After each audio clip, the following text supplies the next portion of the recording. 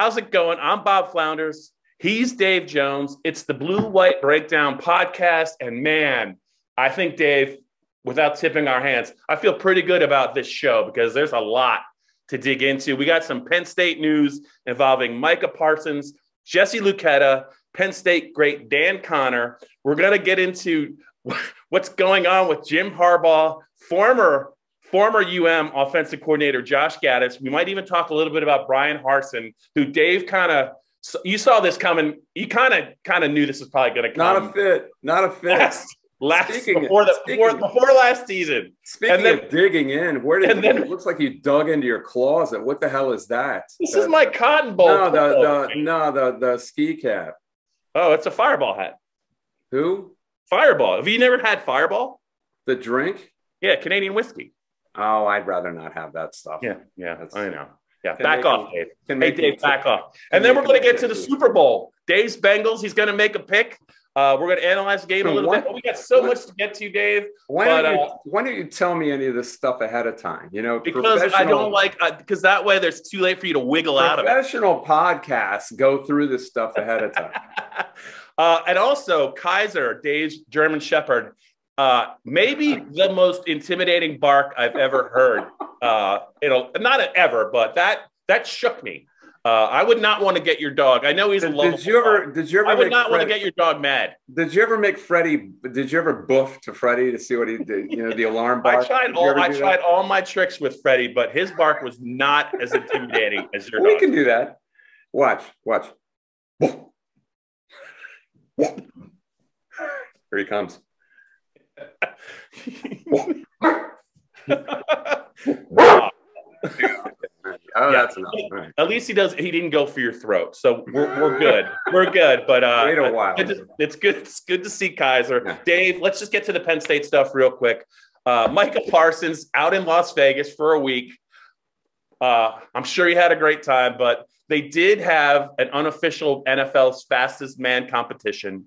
It was 4 people. Tyreek Hill, Tyreek Hill, first of all, didn't look like he was running full speed. Correct. He didn't even get into a stance. Yeah. He didn't look super motivated.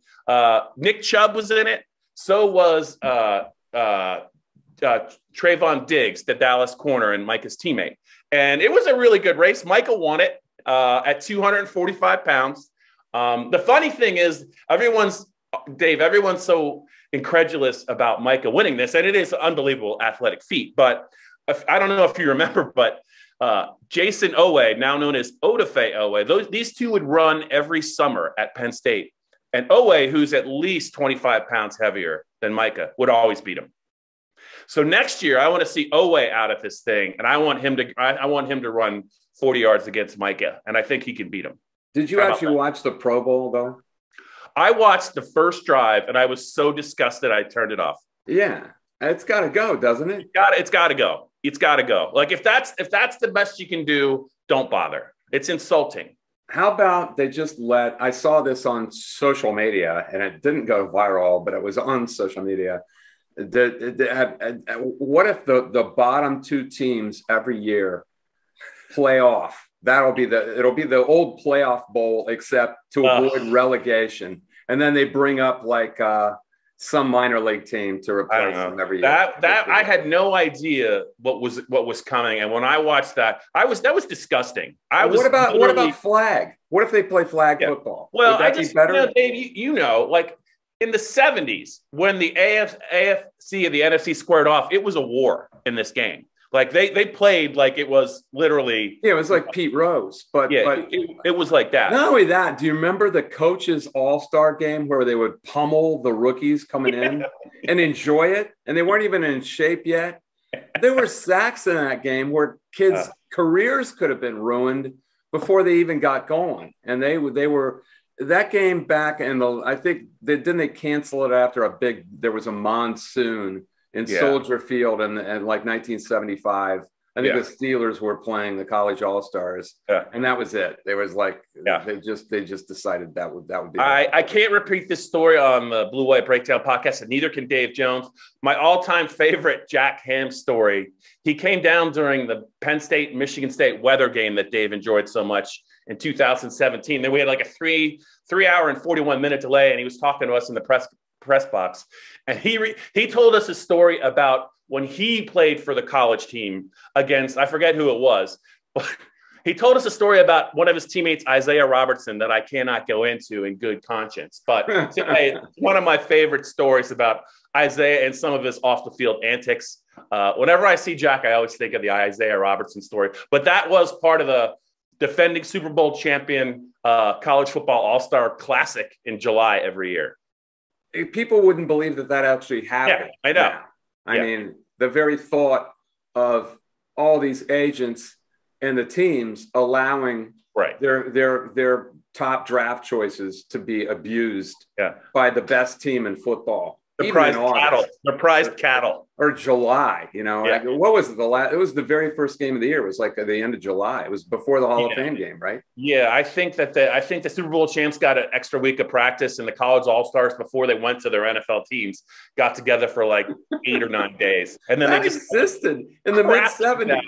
Yeah. That existed. Joe Green was terrorizing these kids in the mid-70s. Anyway, we got beside the point. Micah Parsons, Can you imagine that coming at you in freight training? No, that's what I was thinking. At full speed. In the open field, what are you going to do?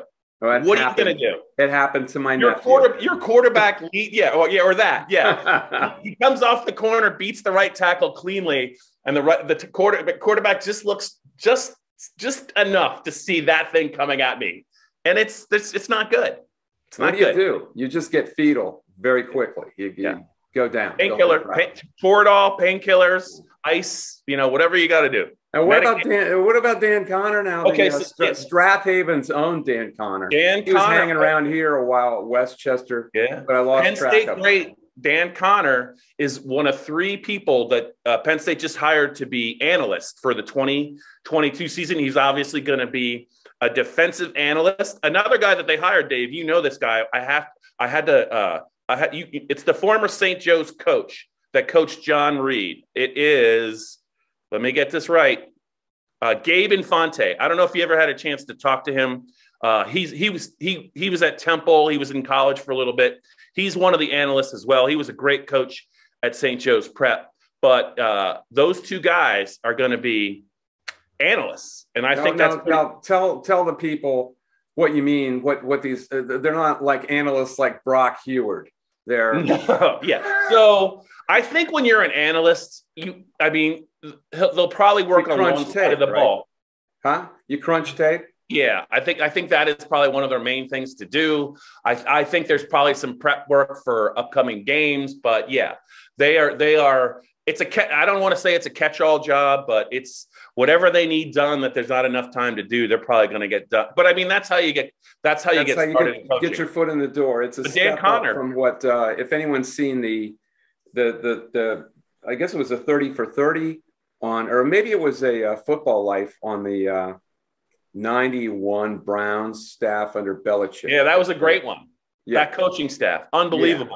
They were all making like $12,000 a year. Yeah, and those guys were doing whatever they had to do to get their feet in the door. And one of them was, Nick Saban was actually one of the higher up ones, but a lot of them called themselves slappies, which means, can we say that on the podcast? I say let's try it, and they can always edit it out. It means slapdicks. Yeah. Not a term of affection.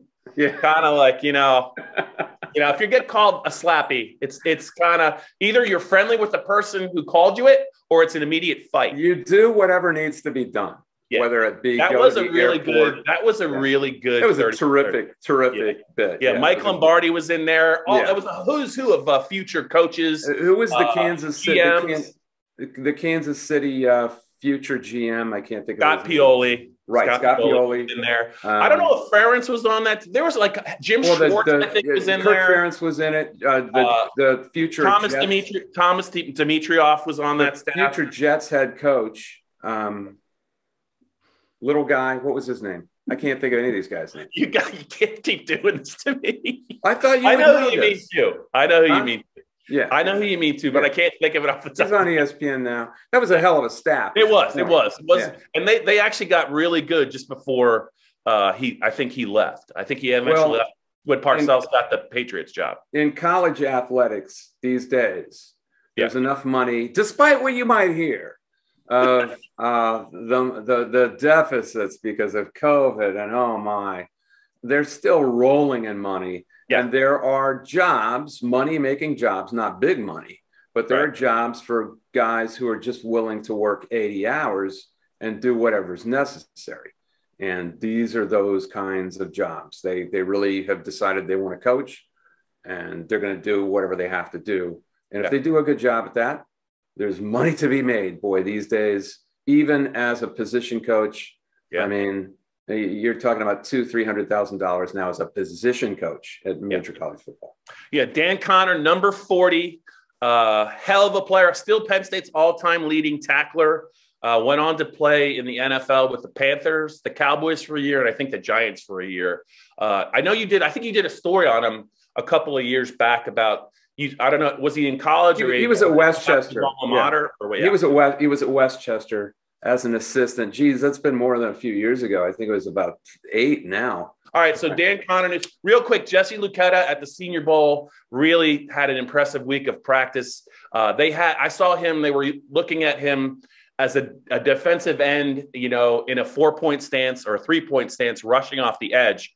And he gave some tackles some real trouble. He's a hybrid defender, Dave, that I think is going to go earlier than even I thought. I mean, this guy could be, because he could play multiple positions, he could be a top 100 player. He really, that last year at Penn State was so good. And you could tell he is focused on getting better. And man, I think he's going to be his best football is going to be ahead of him.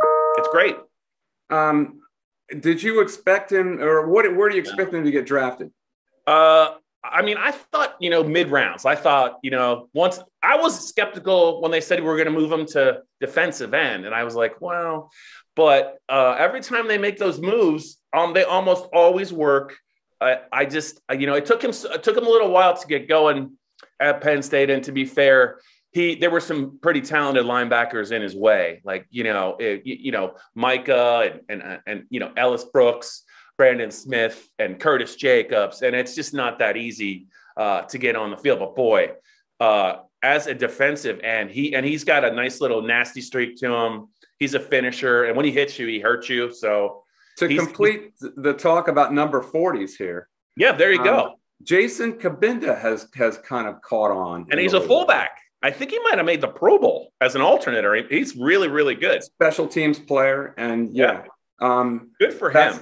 That's 3 number 40s, isn't it? That is 3 number 40s. Yeah. I don't even know if I could name a 4th off the top of my old noggin. So, I can. Can you? It was the guy that started in front of LeVar was Aaron Gatton. Oh, that's not fair. Aaron Gatton's a pretty good football player. So you're saying on the Mount Rushmore of Penn State 40s, if there's 4 of them, Gatton's on the Mount Rushmore? Is that what you're telling me? Well, it depends on whether you're watching Penn State and you got a 40 in your hand. That's probably that's the Mount Rushmore. All right, that's the crux of the Penn State news on the Blue White Breakdown podcast. But the fun's only just beginning. This is where you wanted to go. This is where you wanted to go. Because we talked about it last week. Only one coach in the history of college football would interview for an NFL job and think he's got it on signing day. And that man was Jim Harbaugh. And everything I've read, every inside story, he thought he had the job. And nothing could be further from the truth. He didn't get it. He actually called Michigan on the way back from Minneapolis and said, I will be coming back in 2022. And then dominoes, a couple days later, there was a report, Josh Gaddis, unhappy, texted some players about being underappreciated at Michigan after he took the Miami offensive coordinator job. I think he got a real nice salary bump. But what do you make of this whole situation with Harbaugh? They're two different things, but just 2 really crazy stories for February. Do you understand what very probably happened here? I have my own thoughts. Ward. Well, this is what I think. Ward Manuel, the AD, was told by Harbaugh, "I got it." So that's what I think. Make your plans. Make your plans. And Harbaugh's got, and so Josh Gaddis got his hopes up. I think he was told probably he would be on the short list of interviewees. He did, his Broyles Award winner, not even a nominee, a winner this last year. Right. I've been at Michigan for 3 years. That has the heritage of having worked under Nick Saban, and here before that, as probably the best wide receivers coach they ever had. Wouldn't you say, Josh? He was very, very good. Very good. Yes. Very good at his job. Yeah. I don't know about the best, but yes. So he got his hopes up, and he probably really thought he had a shot. And then they have to roll everything back because of what? Well, to me, it's all Jim Harbaugh's communication issues. He has trouble deciphering what other people are saying, and God knows who the hell knows what he's saying or what he's thinking. He doesn't even know what Woody Hayes said. How's he going to know about? Come to think of it, ask me a question. Ask me any simple question as if I'm Jim Harbaugh. This is his problem. Jim, how do you improve upon last year's defensive effort when you lose 2 All-American rush ends? Yeah. I'm not sure I understand the question. Could you restate that, please? Yeah. That's now restate it. Okay.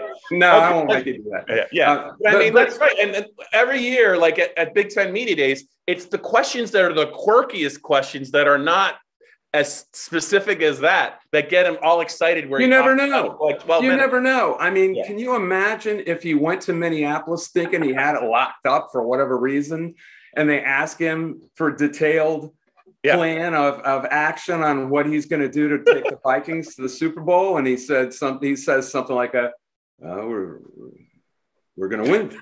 We're going to win. You got to be ready to be win. Got to be ready to be a winner. You got to be prepared. You're going to be ready. And then that would be it. And he'd sit there, who knows what he did. The guy's just got a communication breakdown of some sort. Yeah. And I've never seen anybody like him. I agree. A major college coach. I mean, who's risen to that level. And actually, his record's been pretty good. Yeah. He got to the 49ers to the Super Bowl. But sooner or later, this communication problem he has, it seems to me, always gets in the way. And that's why assistants always peel off before they do on other staffs. That's kind of an epidemic everywhere now, but never seen anyone like him. So now they've lost both coordinators. There would have been a domino effect here too, because I think Matt Rule was definitely on the short list. Now, do you think he leaves in Charlotte to go back to college yet? Seeing he's had 2 seasons in the NFL, and he's I would say, well, the owner Tepper has had about enough of Matt Rule. Right. This year is going to have to be a winning record, or he's going to be out. And that said, do you think Rule would have left and cut his losses and gets a new contract? He probably would have. I think he would have, because he could see the writing on the wall. Now rewind. if USC retains interest in James Franklin, he doesn't lose all those games, he's off to LA, and who gets Matt Rule? Maybe it's those Penn State and Nittany Lions. I know for a fact they were going to go after him. So now nobody gets Matt Rule, and we were really expecting that Michigan might get him. And from what I've heard, he's certainly entertaining the idea of going back to college. He was a really good college coach, man. You can't name a guy who did it at 2 more disparate wastelands than Temple and then Baylor, which, don't forget, was, what were they, 1-11 when he got there? Yeah. Right? And going through sanctions and that whole mess. Sure. They were in trouble, and he rebuilt both completely. Forget about the Panthers. That's what kind of college coach he is. I just want to say this, Dave. Congrats to Josh Gaddis for being the top assistant, the Broyles Award winner, and he certainly, especially this past year, that was a real tough offense to deal with. But he's at the point in his life, Dave, where he's got to handle his stuff better. Like you cannot. No, it was unprofessional. You have to know that that's going to get out, and that's a bad look. I think he intended for it to get out. You don't send that to your players unless you know it's going to be leaked. I mean, I know, but I think he's already got the Miami job. Why burn that bridge? Exactly. No, I'm with you. I mean, why would you do that? I just don't understand that. I just remember, you know what? James picked Ricky Ronnie over him, and I'm sure he was not happy in 2000 and whatever that it was, the 2017 season. Ricky Ronnie became the interim head coach or the play OC for the bowl game win over Washington. I think he went to Alabama, which was obviously a step up. But I don't think Josh deals with rejection very well. I think it's like, I'm out. Okay, I got to go. Well, I'm with you. I mean, it doesn't help. It doesn't help. It doesn't help you to be that out there with something like that. You want to keep your cards close to your vest or close to your chest and just do your job. Yeah. And I think a lot of GMs and owners don't like that because they don't want to have to deal with some outburst from a coach. It's one thing for a player to do it. It's another. And who is he kidding? Yeah. I mean, he's making it's not like he was disrespected at Michigan. Yeah. He was, I think, rather fortunate to get an OC job of that level when he did. Right. To his credit, he fought off Harbaugh, who God knows, and that was going to be a spread offense. You remember that was supposed to be a spread offense in 2019. And we don't quite have the material. And then 2020 is COVID. And then this year, they almost totally regressed back to Smash Mouth because that was the personnel. So I give Gaddis credit for that. And he's dealing with Harbaugh. But still, he's making $1 million a year. What is Ward Manuel supposed to do? Say, Jim, I'm sorry. We got a guy right here. We got a Michigan man. What? You know, I don't get it. All these guys are basically, they're all motivated by two things: ego and money. Just like the rest of us would be were we in that situation. If you or I are have a chance, we're making $500,000 with a chance to make $1 million, with a chance to make $5 million a year. All of a sudden, that twists your head around. And some of these guys, they let their heads be twisted around. A lot of them. I mean, almost all of them. Anyway, go ahead. We'll see how it shakes out for a young Josh Gaddis in Miami. Dave, it's time to talk about my favorite Sunday of the year, Super Bowl Sunday. You have a dog in the fight, my man, with those Cincinnati Bengals. Super Bowl. It should be a fascinating matchup. I love it. I can't wait. Ann and I got to a hotel. We took a vacation. You remember during the first Gulf War and nobody was going on vacation? It was January of '91. I was at that Super Bowl. I covered that. Giants and Bills. The Whitney Houston anthem game. Correct. Yeah. You were there? I was there.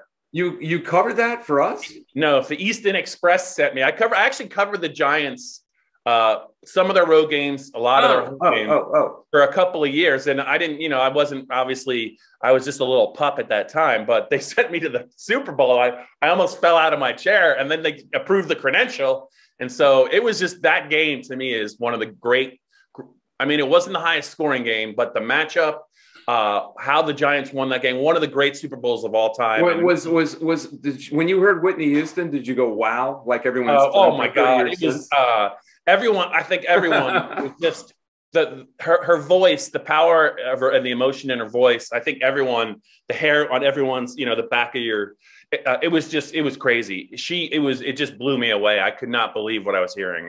Did you know she lip synced that and recorded it before the game? Yeah, that was not, but it's still great. It was still great. Well, it's her voice, and she recorded it there. She just wanted to get it absolutely right, so she lip synced it. But it's not like it wasn't her singing; it was. Yeah. Anyway, the 2 days before, this has been a running joke with me, and Anna and my friends. We get to our hotel in Fort Lauderdale. We're going to go on a little vacation then, and you remember old hotel phones? They could leave messages. Oh yeah, the lights flashing, and I pick it up, and it's some guy who's a Giants fan. It was the day after the game, and this guy is clearly a Giants fan, and he wants to celebrate with his buddy who's left the room. You know, he's checked out. and I pick it up, and he goes, "Hey, man, Super Bowl, Super Bowl, Super Bowl champs. We're Super Bowl champs, man. We're Super Bowl champs."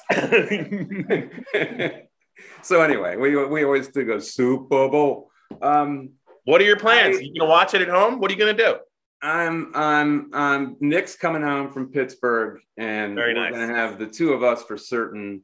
Might have guests, might not. We usually have a couple of friends over, but this is gonna be a test of the rules of fandom for me, because I pretty much have divorced the Bengals back somewhere in the aughts, you know, where they had all those knuckleheads, you know, Vontez Burfict and Pac-Man Jones, and you can't root for that team. You can't. And Marvin Lewis just seemed to tolerate all of them. You know, I didn't understand it. He wasn't a bad coach, but he just tolerated idiots, and I had to divorce myself from him. So the question to you is, if you've already divorced being a fan of a franchise, can you go back? Can I go back for this? I think you can. I do think you can. And I'll say this about as someone who always, I really, some of those Marvin Lewis teams were very, very talented. And the year the Steelers went to the Super Bowl as a wild card team and beat Seattle in the Super Bowl, their Super Bowl run started when they won their first playoff game at Cincinnati. That crazy game, yeah. Kimo von Offlin fell on Carson Palmer's leg and shredded it to pieces. Dave, I maintain that if Carson Palmer was healthy, I think the Bengals might have won the Super Bowl that year. Yeah, I mean, you could argue that Kidney was okay, but not against that defense. Carson Palmer was much better. It's probably the most star-crossed franchise as far as quarterbacks, because you've got Carson Palmer, who was never the same after that. Correct. And what a stud. What a stud. And you've got Greg Cook, who was way back in 1969, who Bill Walsh and Paul Brown, who are only like the two greatest innovators in the history of the game, said would have been the greatest quarterback of all time had he not had his shoulder crunched up by Jim Lynch. And only his fourth pro Kansas City Chiefs? Yes. Only his fourth pro game. They actually won the game to go, I think, 3-1. They ended up 4-9-1 because he was hurt the rest of the year, tried to come back, primitive surgery. So there's two really good franchise quarterbacks, arguably.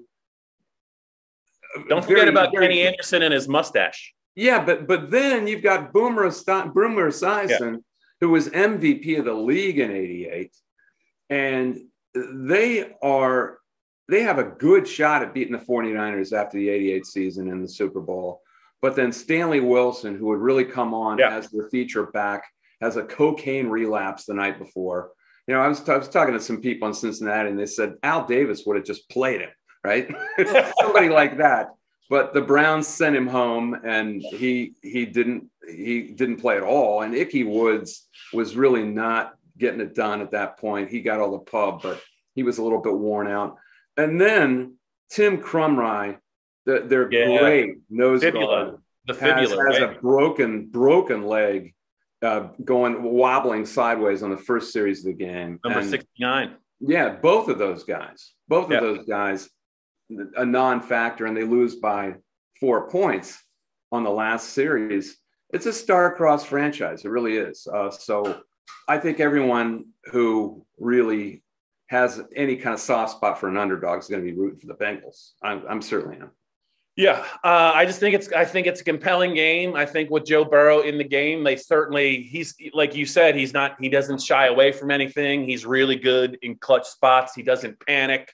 He can make plays with his feet, either extending plays with his and making throws down the field, or he can run for first downs. And he's going to have to extend some plays this game, because they're going to line up Aaron Donald on whatever side Isaiah Prince is. You know. Well, I think the way that Von Miller's playing, Von Miller on the other one. You know. Yeah, Aaron Donald can play outside, but he's also, I mean, pressure up the middle sometimes can be more devastating than pressure off the flanks. And I think if you're the Rams, you want to give them both. So they will move Donald when they have to, but it is going to be a problem, those two guys. But man, I just think this Bengals team's got a lot of pluck. They're better defensively than I think a lot of people realize. And I think that to me, watching the Bengals play, and I never thought I would say this, but Burrow was the better quarterback in all three of their playoff games. And that's not a big stretch when they beat the Raiders. Tannehill played terrible in the game where they won at Tennessee. But that game that Mahomes had, that second half, for him to be that much better than Mahomes, that was the difference in the game. Now, I just don't know if he can do that again. If he can do it again, they're going to win. Well, maybe they don't have to score that many points. Maybe the Bengals defense, like you say, I mean, they did a hell of a job in the second half against the Chiefs. It wasn't all just Mahomes falling apart. They put some pressure on him. They did. And they corralled him a couple times. And maybe it would only take, what is the over-under? I don't even know. 50? 48 and a half. 48 and a half. So mine's at 4 now. It was 4.5. It's at 4, the Rams. Home field advantage means absolutely nothing. So I like the fact that the weather won't be a factor either. It's just going to be, for two pure passers, skilled passers. I mean, as much as you think it's going to be a defensive game, when the conditions are optimum, sometimes there can be a lot of points on the board. So you think it's an over 48? I would lean that way, and I think I think the Rams are going to win. I think the Rams are going to cover. And just watching him play this postseason, Odell Beckham hasn't looked like this since 2015. And I'm telling you right now, he is killing secondaries. And the fact that you got to worry about him and Cooper Kupp, it's a tough deal, I think, for the Bengals. And I think I have a very strong feeling that Odell Beckham is going to go off. Do you trust the Rams quarterback? Now, this has been a renaissance year for him coming over from the Lions. This is the big moment. He showed up big at the end of their conference championship. Will he do it in a pressure moment here? It's now or never, Dave. It's now or never, because I don't know that he's getting back to the Super Bowl if they don't. And I think he's got to seize the moment. As gifted as Burrow is, I think in terms of physical talent, even though I think Stafford's now like 33, he is an unbelievable physical talent. Just a fantastic. He's not as accurate though as Joe Burrow is, and that's where I would say Joe has a big edge. But man, with McVay scheming up some plays and having some extra time, I just think that they're a more well-rounded offense than the one that Belichick held to 3 points. That wouldn't help. That wouldn't hurt. That wouldn't happen again. Yeah, but I think that Burrow's going to have to outplay Stafford. But I think I've been thinking all week. I think Beckham's going off, and so I'm gonna say 30-24, something like that. Rams. So 24 points doesn't win the game, even though the line the over. It could very well be. I just think when there's no weather in play, and these two guys are legit blue chip throwers of the football.